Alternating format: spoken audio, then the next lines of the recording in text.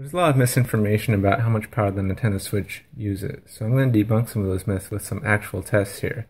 What I have is the kilowatt power meter, and I have it set in watts mode, which will be great for this test. For those who don't know, watts are volts times amps. Here on the back of the switch it says 15 volts, 2.6 amps. It ends up being about 39 watts of power.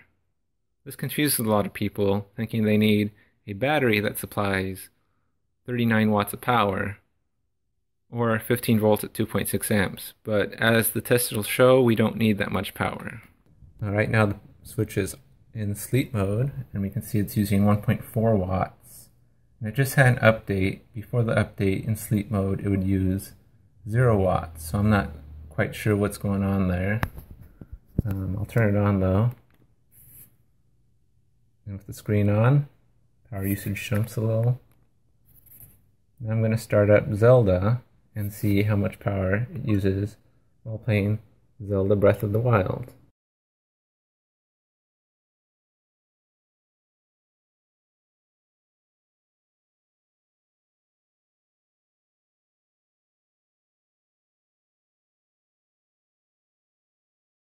Here we go, Zelda Breath of the Wild running. And as we can see, I look around, it doesn't really change the power usage at all. Right now the battery's at full power. Now let's try it out docked.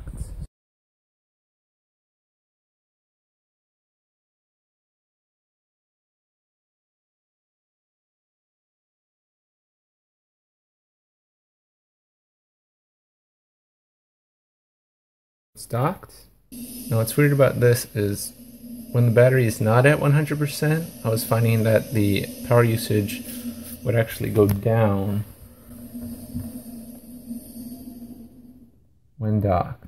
I'll show that later, but for now, there it is, docked. Power usage. Let's go back to the home screen.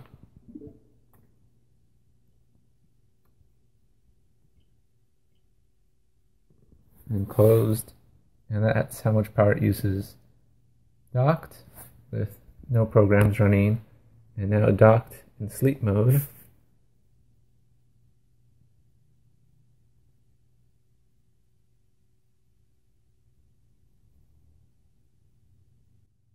Next, I'm going to use some power on the switch and show how much power it uses when the battery's been run down a little bit.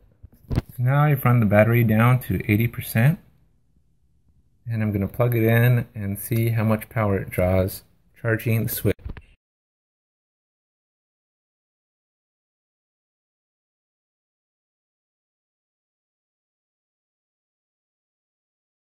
And with Zelda running, it takes about 20 watts of power. Now just as a reminder, 15 volts at 2.6 amps, which is the full power that the power supply can give, is 39 watts. Now we'll try to plug in the switch into the dock and see how much power it takes.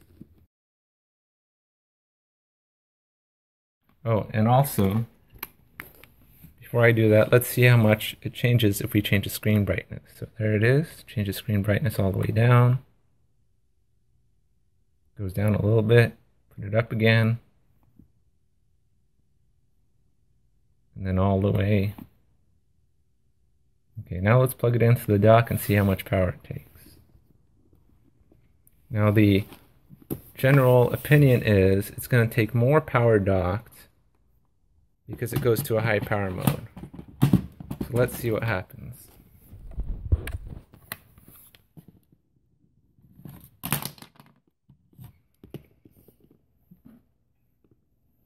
Now it's docked.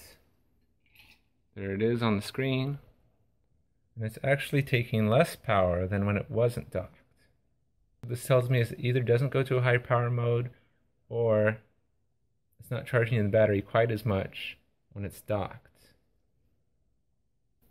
Seeing as how when it was docked before fully charged, it did take more power.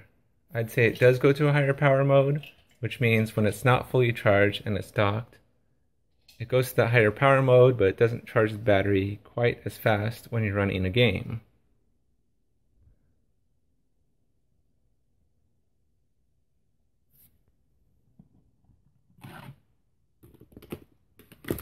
Now let's show the power usage undocked.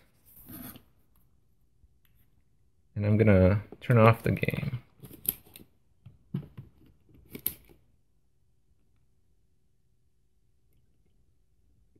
So turning off the game.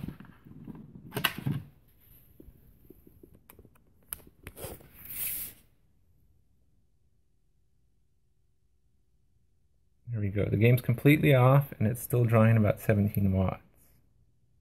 And now put it into sleep mode.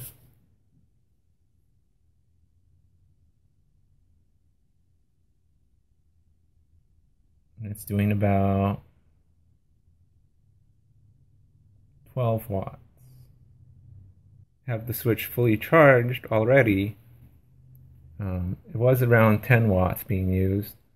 So fully charged switch being charged should be fine on something that supplies 5 volts at 2 amps. Also take into account that this is not 100% efficient. So that's gonna probably be maybe at 90%. It doesn't feel hot, so maybe even higher than 90% efficiency. So really right now it's taking maybe like 9 watts, something like that in total. But I hope that clears up the power usage and helps with buying a portable power supply for the Nintendo Switch. This is interesting that I thought I should show is as it gets more charged, it's using less power to charge. And as we've seen, we really don't need 39 watts of power supplied by whatever battery is charging the Switch. The most we would need is 20 watts of power, and that's if we're going to charge the battery at max speed while playing a game. If we're just playing a game, when the Switch is fully charged, it takes about 10 watts. So something supplying 5 volts at 2 amps should be good. We have something that supplies 5 volts at 3 amps. That's 15 watts of power. That should be plenty to power the Switch while we play a game. Just make sure that your battery does supply a full 5 volts and will do 3 amps, because some say they will, but they don't.